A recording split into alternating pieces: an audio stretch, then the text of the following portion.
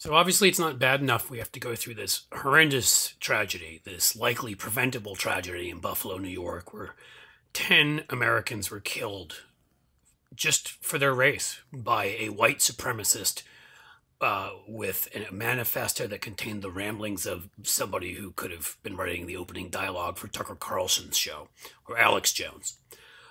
That's bad enough. Worse, we have to go through this whole thing with State Senator Wendy Rogers as a public person. State Senator Wendy Rogers has a long history of just being batshit insane, and I decided she wouldn't miss this opportunity too.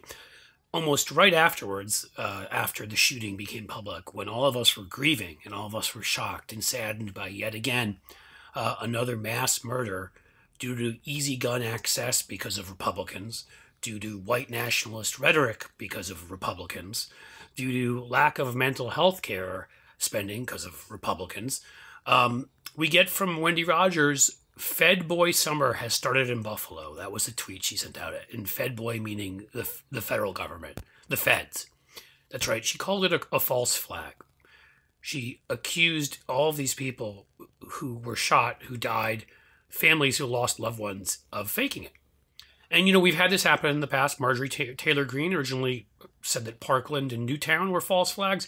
Right-wing personalities like Alex Jones have done this. But to actually have somebody who is a gubernatorial candidate in Arizona and has a good shot at that nomination, and scarily in a swing state could actually win, you know, somebody who has now been pushed into the mainstream of the Republican Party, to have them saying these kinds of things and have the party not swiftly kick her out in her ass, that's where we are today.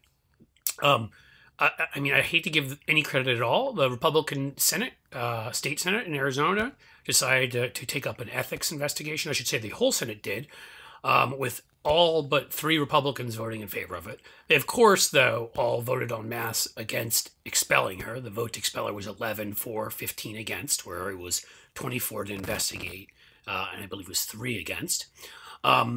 So now they're investigating to see what they can investigate. Does she have any ethics? Does this person who says crazy shit, is she somebody who is ethically unfit for office? Well, of course she is. We've known for a while. They censored her back in March for attending a rally with open white supremacist Nick Fuentes and talking about the hanging of her opponents. That's right.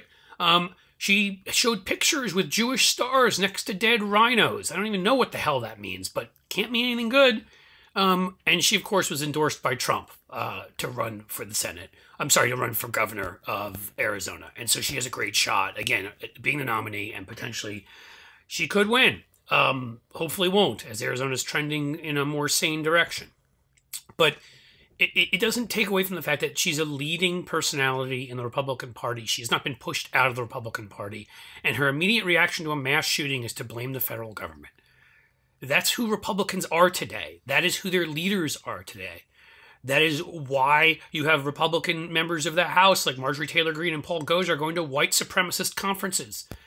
That's why you have Republican senators like Rand Paul refusing to aid Ukraine and blocking the vote because Vladimir Putin is a fascist and he likes Vlad. Even has gone over there to hand-deliver messages from Trump.